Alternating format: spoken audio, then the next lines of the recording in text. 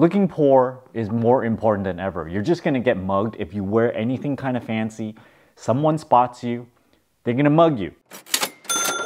This video is brought to you by Moomoo. You can get 5 free shares of stock valued up to $3,500 each just for signing up and depositing money. This is a free trading app, and in past promotions, I got myself a free share of GM stock and a free share of Apple stock. You can check out my affiliate link down in the video description below. There's 2 sides to this. Sometimes you want to look poor.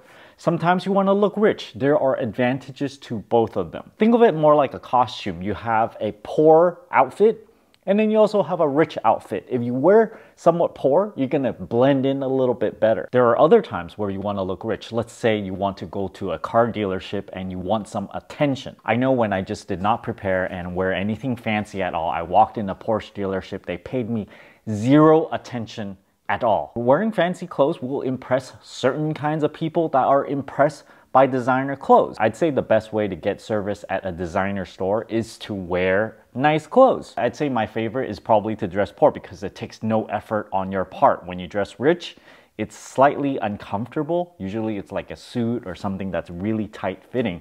But this is my typical getup right here. This very ugly shirt, I got it for free. But it's very, very comfortable and I really like it. And I also wear these like 3/4 length pants I got from Uniqlo, I think, and it's pretty worn out. This is just like my daily getup. I like to go everywhere with. Seriously, I see other people walk by, homeless people, and they ask them for change. But then when I walk by with this getup, it's like silence. There's a great advantage to dressing poor.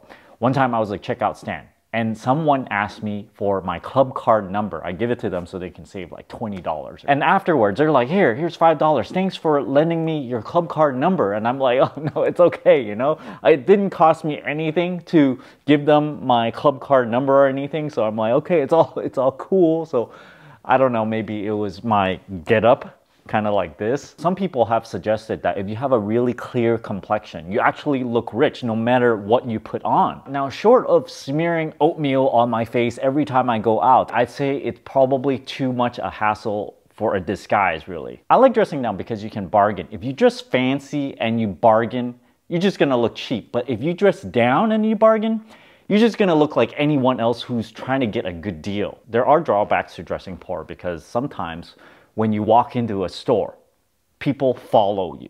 I walk to this aisle, there's someone just tailing me. I make a U-turn, they make a U-turn, and they're just watching from like 6 feet away, and they're like, I can see you. I pick up something, they're like, don't touch that. And then I'm like, how much are those? 4 for $1. I'm like, 4 for $1? No thanks, I can get like 10 of them at the farmer's market. You know, there's a practicality to dressing poor. Everything becomes automatically cheaper when you dress down. You go in with a cheapo car. I had a Toyota MR2. Oil change is what, $28.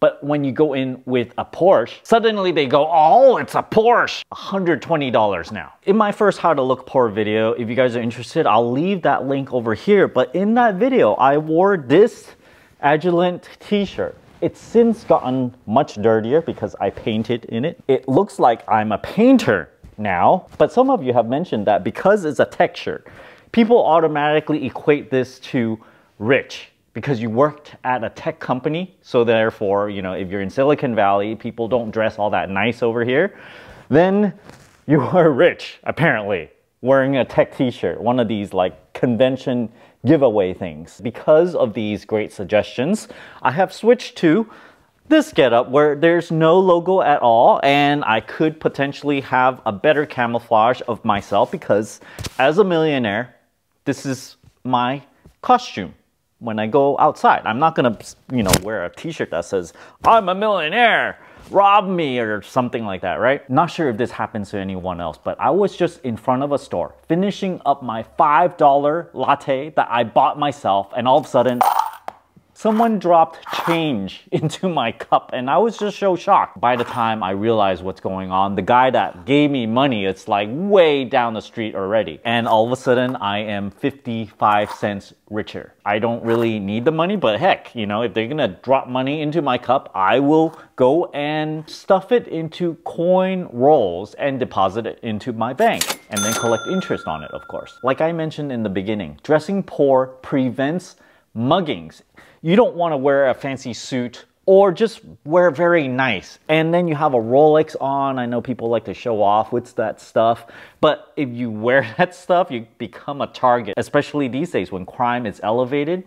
Crime towards Asian people, it's a little bit sketchy these days.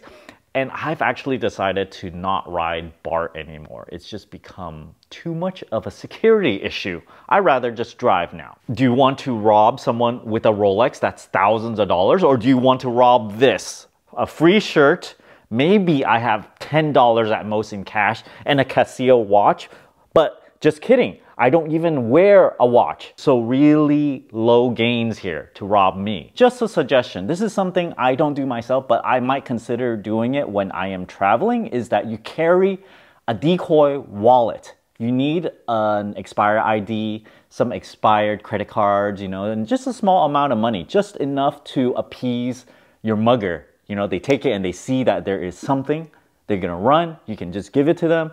All is not lost because your real wallet is somewhere else. One time I was riding an electric scooter and I have this white helmet on. I went into a boba place and they automatically thought Uber Eats.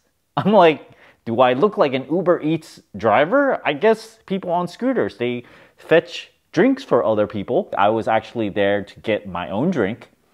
It probably was the helmet, the scooter, or like I had a really old jacket that made it look like I can't afford to buy my own boba, I guess.